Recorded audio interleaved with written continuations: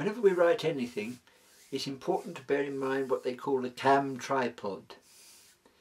That's the three legs on which it stands, like a camera on a tripod. CAM stands for content, audience and motivation. Content is an obvious one. You just write down things as they come to you in note form and then stick them all together. Audience is being aware and sensitive to who's going to be reading it. Now I said to every sort of writing this is important. Even a small note.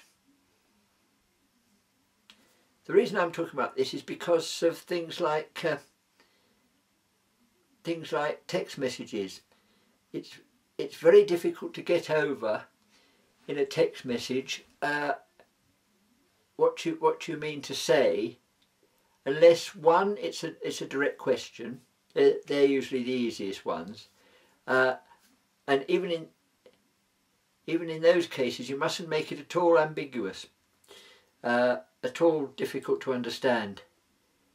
The question has got to be direct. You've got to think, if I got this text message, would I understand it straight away, or does it need further explanation? I know you're going to say that a lot of text messages are just frivolous, like how are you? Did you get drunk last night? That sort of thing. But if the only way people like to communicate is by text message, particularly because text messages take up less of your cache than speaking on the phone, then you've got to be very, very careful with them. So you've got to bear in mind CAM. Content, keep it short, make it direct. Audience, be aware of who's going to be reading it. And motivation, why are you saying it?